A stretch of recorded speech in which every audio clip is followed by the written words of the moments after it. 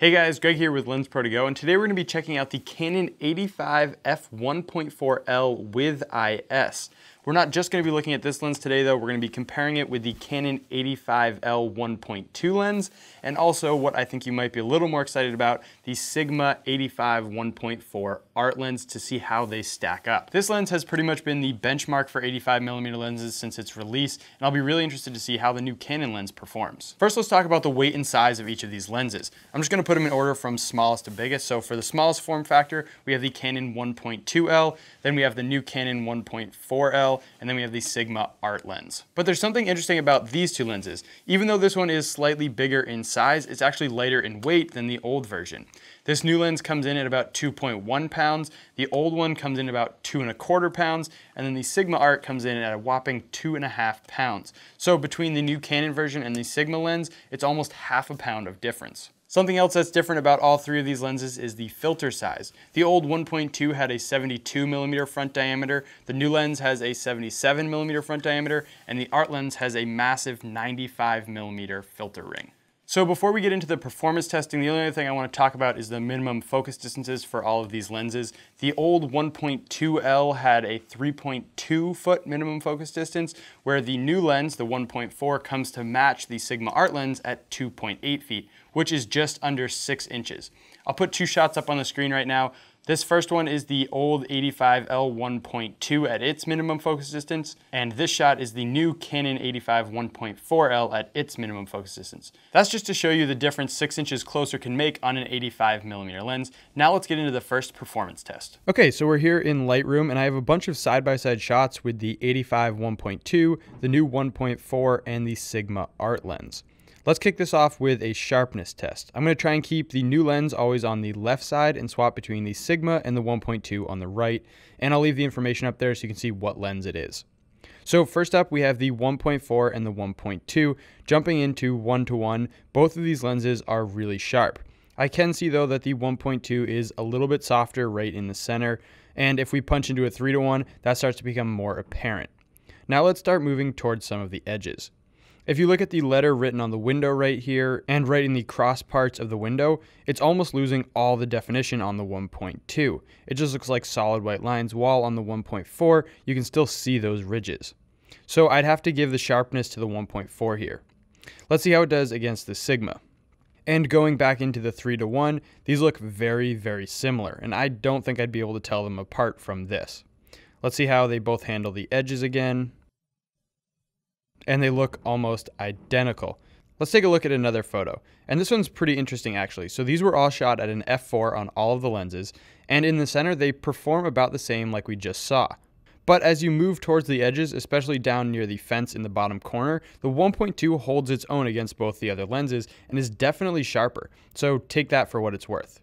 Here's one more quick example for sharpness, the 1.4 back on the left and the 1.2 on the right, and it's definitely softer in the lettering, and here it is with the Sigma, again very comparable to the 1.4. Now let's look at chromatic aberration. The new lens has some brand new coatings that should help with this, as well as flaring, which we'll take a look at in a minute. So we have the 1.2 up on the right, and we're going into a 1:1, looking near the roof and the tractor where the dark and light areas meet. The new lens does a really good job at correcting for the aberration, but going along the roof a little more, you can start to see a huge difference between the 1.2 and the 1.4 lens. Let's swap over to the Sigma and look in the exact same spot. The Sigma is doing a really good job here, and even in the 3:1, you can just barely start to see the difference, where the Sigma looks cleaner for sure, but to see any sort of difference, you have to go into that 3:1, so I wouldn't worry about chromatic aberration too much. Let's look at another shot from where the sun is coming through the window of the tractor to see some flares. If you look towards the front of the tractor, you can see some of the reflections of the elements, and this new 85 looks very similar to the 1.2. It has similar shape and that warmer orange-yellow color, compared to the Sigma, which is a cooler blue-green color, and it's much softer and much less visible compared to both the Canons. This next thing is pretty interesting to me, and you might have already noticed it in some of these other examples, but this one shows it off a lot, and that's the exposure difference between the lenses. I'll just cycle through these three lenses so you can see this change.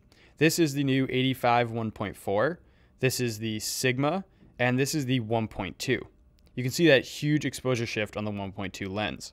It's transmitting a lot more light than either of the other two, and if we go into the development tab and look at the histogram, you'll see it jump for the 1.2 lens, and right below it you can see all the settings so you know that they're all the same.